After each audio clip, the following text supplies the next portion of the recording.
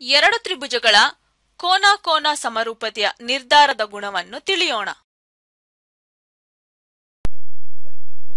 Hello children, today we'll do an activity. For that, as you can see, we have drawn two triangles on the board. So first of all, what we have to do, we'll draw a line segment BC and EF. So the length of BC is equal to 15 centimeter and length of EF is 25 centimeter. Now, at point B, we will measure, which is equal to 40 degrees. And at point E, again we'll measure, which is also equal to 40 degrees. So we'll measure again at point C and point F, which is equal to 60 degrees, as you can see. So you can see this is equal to 60 degrees.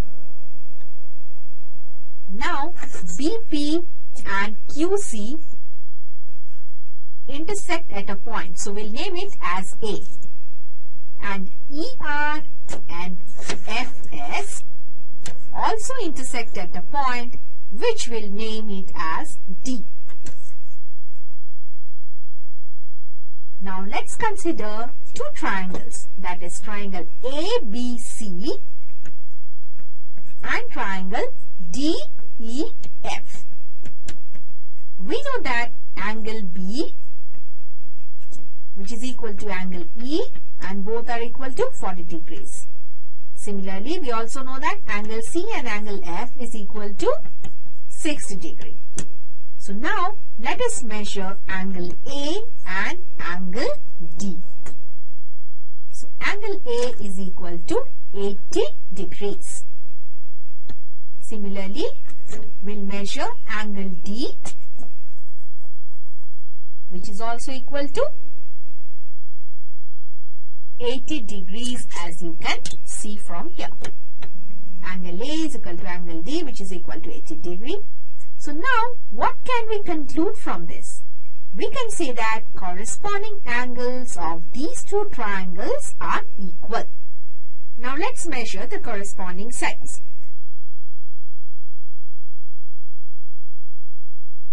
So BC by EF is equal to 15 by 25, which is equal to 3 by 5, which can also be written as 0.6.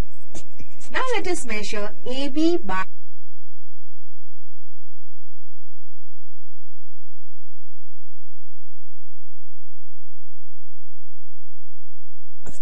So AB by DE, which is equal to 15 by 23, is approximately 0.65. Now let us measure AC by DF.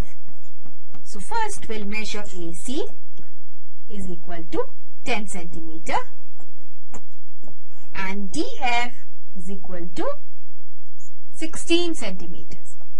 So we'll record it 10 by 16, which is equal to approximately 0.62.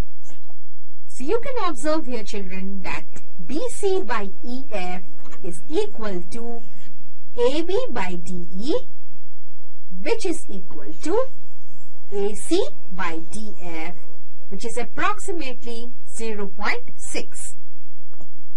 So what can we conclude from this? We can say that corresponding sides are in proportion. So what does this lead to?